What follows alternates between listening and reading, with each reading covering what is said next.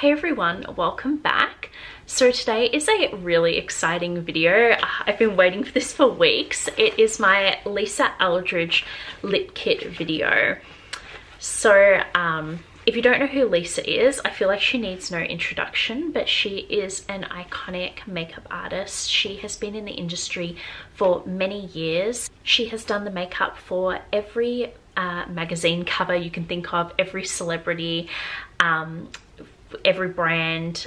She is currently the creative director of Lancome, and in 2018 she launched her own brand with the True Velvet lipsticks, and I'm so excited because she's actually launched these lip kits, and for the first time she has released lip pencils and lip glosses. So the one I've got on today is Velvet Blush. So I've got the lip pencil, the lipstick and the lip gloss, and I love them. So I'm going to go through the range that I have. I'm going to do swatches and comparison swatches and close-ups of all of the shades, and I'll also be doing lip swatches as well. So I'm just going to jump straight into things because I've got quite a bit to go through. This is the Velvet Blush lip kit, so the one that I've got on my lips, and this comes in this beautiful velvet pouch. Lisa just has the most incredible eye for colour and detail. It's got her little monogram on there as well, and this was designed by a friend of hers. And in the kit you get the lip pencil, the lip gloss and the lipsticks. These are the new Gloss Embrace lip glosses, and these are supposed to be like a treatment and a lip gloss hybrid, which is absolutely the truth. They feel so nourishing on the lips. I wore one all day today and it just felt so creamy and comfortable. Even after the color wore away, I wasn't left with that really like tacky feeling on the lips. Like my lips still felt like I had been wearing a really hydrating balm. They still felt really soft and hydrated. The color stayed really nice and weared off evenly. It didn't bleed at all. I was really impressed because I'm not the biggest lip gloss fan usually. So there's a lot of fatty like butters and oils in these products. She's got some wild mango seed oil, some acai berry oil, and some vitamins. I think it is A, C and E. So super nourishing on the lips. They are 100% fragranced and perfume free, as well as being vegan and cruelty free, and they retail for £18. And these are the new lip pencils as well. Now, unfortunately, these are only available to purchase in the Fantasy Floral lip kits. They are not available on their own, but she says it may come later on. These are the Enhance and Define lip pencils. So they are a gel-based pencil that is 100% waterproof and smudge-proof. They just glide on the lips perfectly. There's no pulling or tugging. They're not patchy at all, and they do set 1 to 2 shades darker. These also contain jojoba oil, so they're very soft and smooth on the lips. And finally, the iconic True Velvet lipsticks. So this is a revolutionary matte formula with intense color saturation. They're very velvety and creamy on the lips, but they do have a slight sheen. It's not a flat matte. The packaging is beautiful. It's this really kind of soft matte gold. It's incredible because it doesn't leave any fingerprints or anything, so it always looks nice in the collection. They feel really weighted and they have this magnetic closure. That click is so satisfying.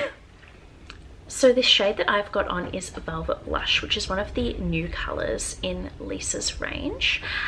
She does like to use this one as a stain, but I decided to go all out, and I love how it looks. I didn't think I'd like it as much as I do. And this is the Velvet Ribbon Lip Kit. I love this color. It's just that classic red that suits everybody. It's quite neutral leaning blue, not too blue based but not too warm either. I just know I'm going to get a lot of wear out of this lipstick. And the gloss, I'm not the biggest fan of bright lip glosses. I just find I like a matte finish red lip, but I really wanted the lip kit because I wanted to try the lip pencil, and I had always wanted this shade as well, so I thought I'd pick it up, and I'm so glad I did. I wore this one today while I was working and it didn't bleed at all. It didn't smudge, it wore off really evenly, so I was very happy with that. I'll show you the little applicator. It's the perfect applicator because it's got a slight point. Is it going to focus? So you can see the applicator, it's got a slight point, so it really just hugs the lips so nicely, and it picks up the perfect amount of product. It doesn't dispense too much product onto lips and make a real mess. And I think I forgot to mention that these lip kits retail for £63 and the True Velvet lipsticks retail for £26.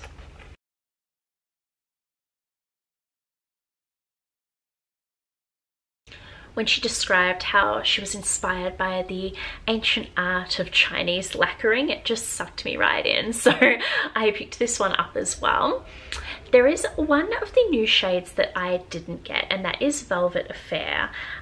When I was looking at it on the website, I was thinking it might be a little bit too similar to Velvet Muse or Fawn, so I didn't pick it up, and then I was thinking about it all night and I had FOMO, so I went to order it the next morning and it was sold out. So I shouldn't have hesitated, but she says there will be a restock in the spring, so that gives me a little bit of time to save up some more money and order the other shades that I'm missing as well.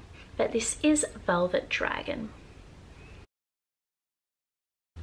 And this is the last of the new shades that I picked up. This is Velvet Carnival, and oh my god, I love it. This is such a fun color. I cannot wait to pull this out during summertime.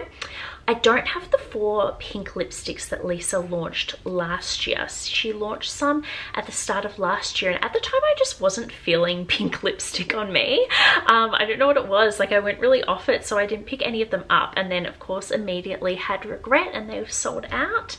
But she says that she will be restocking again in the spring, so I'll be picking up those ones for sure, as well as the Go Lightly gloss. But I just think this is such an amazing color. The texture, the same as all the other ones I've tried. It's something I love about her range is that the formula is very consistent. The only thing I found just based on swatching is that the 2 deeper ones, Jazz and Myth, are a little bit drier, but it's not significant at all. It's just the most minute difference. But it's so creamy on the lips. They don't bleed, I find. They wear off really nicely, really evenly. You can wear them as a stain, you can wear them as a full color. They're the best lipsticks to use as a cream blush as well. Originally for this video, I was going to use all of the lipsticks as a cream blush so you could see, but I've had a little bit of a breakout here and I don't want to irritate it anymore, so I thought I would just do the lip swatches today.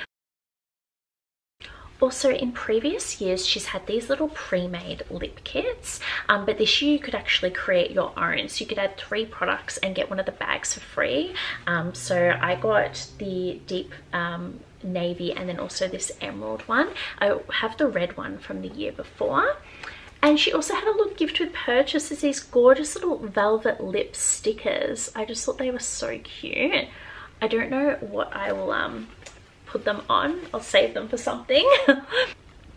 Wow, that application is very questionable, but this is Velvet Morning. So this is one of the original 3 that Lisa launched alongside of Jazz and Ribbon in 2018. I never picked them up when they originally launched. I'm trying to remember why I didn't buy them when they came out, and I think it's because I just booked my engagement party and I had to lay down a massive deposit and I shouldn't have been spending money on lipstick, but I've picked them all up now. I love this color. She describes this as a perfect pick-me-up, and that is so true. Anyone that knows me will know that whenever I'm feeling sick or off or just not with it, I always wear MAC Lady Danger, which is a similar color, a really like orange based red, and it just gives me that lift. It just really picks me up. So I definitely will be reaching for this one a lot. It's certainly an Ashley color. You might think it's similar to Velvet Dragon. I do, at the end of this video, will show some comparison swatches and you can see the difference, but they are quite, the difference is quite drastic when you put them right next to each other. And And this is Velvet Myth. So this is a beautiful winter shade, a nice deep berry. I'm always a bit unsure about this sort of color on me. I look at them all the time and I think they look incredible, but then when I put them on, I don't know if they're a color that's really for me, and I can usually make anything work. I really like the tone of this lipstick. I think it's just a beautiful deep berry. I'm interested to see how it looks on me as a stain as well. But this is one of the shades that she launched last year. Last year I picked up 3 of the colors, the more neutral tones. But I think there's this one, and then she launched Decade and Midnight. I don't have Decade or Midnight. They are darker, they're more brown. I think I can give those ones a miss. I mean, knowing me, I'll probably try and complete my collection later on and get them anyway. But at the moment, I'm happy to just stick with these ones. And she also released a sweatshirt with this collection, which I kept adding it to my cart, but once converted to Australian dollars, it was like $90. And I was like, oh, I'm not going to wear it outside of my house. So I didn't commit to it, but you know, who knows what will happen when she restocks. And last but not least of the new shades to me, this is Velvet Jazz, one of the original 3 that she launched. This is a very, yeah, deep, almost like brownish red, but it's just like a classic like 1930s, 1940s shade. I think this is more of an evening color. I wasn't going to do this, but I thought since I showed some of the older shades anyway, I might as well show you the 3 shades that I already owned. So this is Velvet Fawn. So this is the lightest nude shade. It's quite a beige nude. It looks really strange here just with no lip pencil. Usually when I wear a color like this, I wear a darker lip pencil. So it looks a bit funny here, but I usually do wear this with more of an intense kind of eye makeup. And this is Velvet Muse, so a little bit of a deeper, more rosy brown.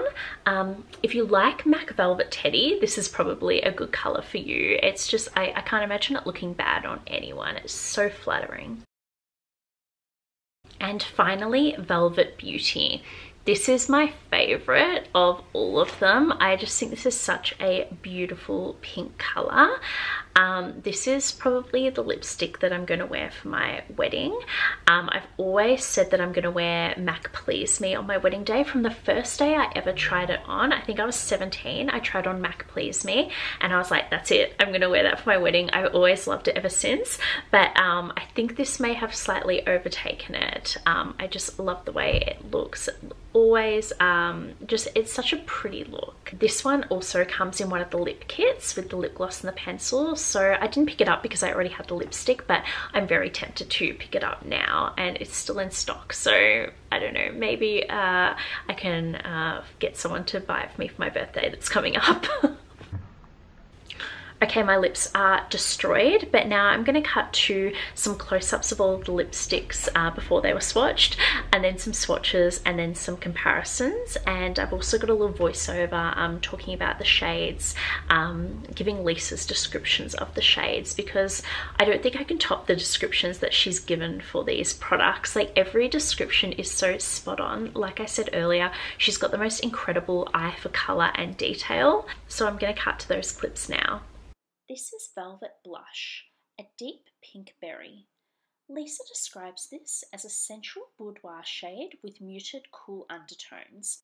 And this is the Gloss Embrace lip gloss in the same shade. These felt very comfortable to the touch. They glided on, they didn't tug on the lips, they weren't sticky or tacky at all. My lips still felt smooth and hydrated even after the colour had worn off. And finally, the Enhance and Define Lip Pencil. And here are all 3 swatched together. You can see the colours correspond perfectly. And here we have Velvet Ribbon, a vibrant, universal, classic blue-red. This is one of the original colours from Lisa Eldridge's lipstick line, and it is a classic brightening red that suits everybody. I really wanted to pick up this lip kit because of the lip pencil. I find sometimes with these gel lip pencils, The red shades can be a bit off. They can sometimes be a bit drier and a bit patchy, so I really wanted to try this one out. As soon as I saw this lipstick, I knew I had to have it. This is Velvet Carnival. Lisa describes this as a pop art pink that wears its party girl heart on its sleeve, an acid fuchsia with attitude. Really looking forward to pulling this one out during summer.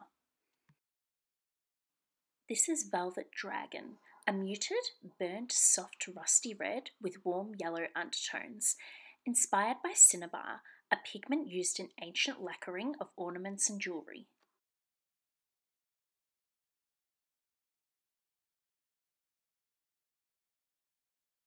This is Velvet Myth, a wildly vivid mulberry, inspired by a vintage kimono Lisa bought on her first trip to Japan.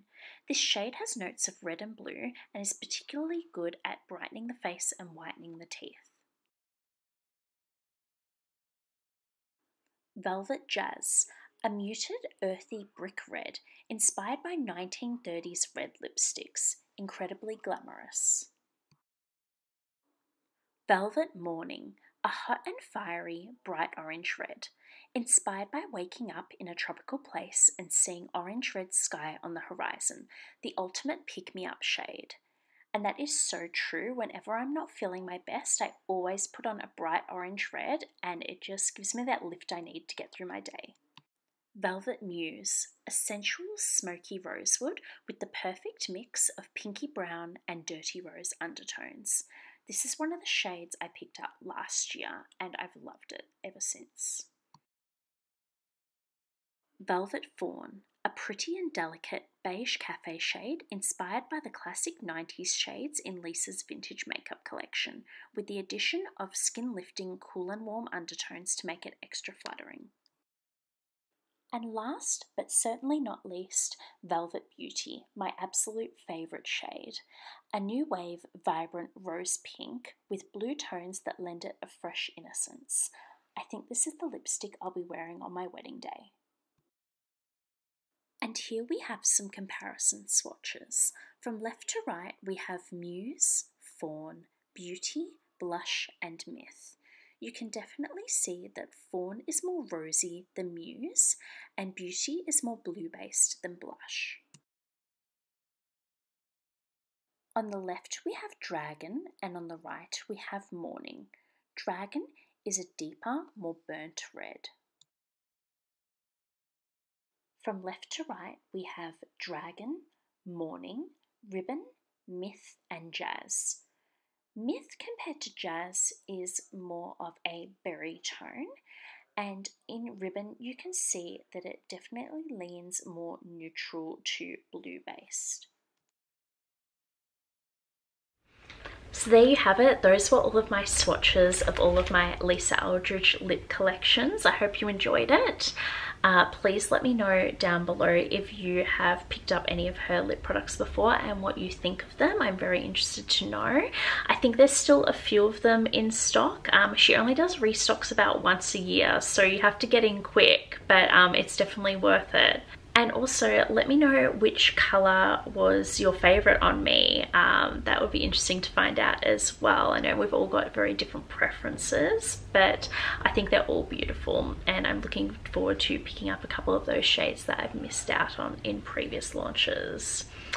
Like always, thank you so much for watching, and I'll have a new video for you very shortly. Bye!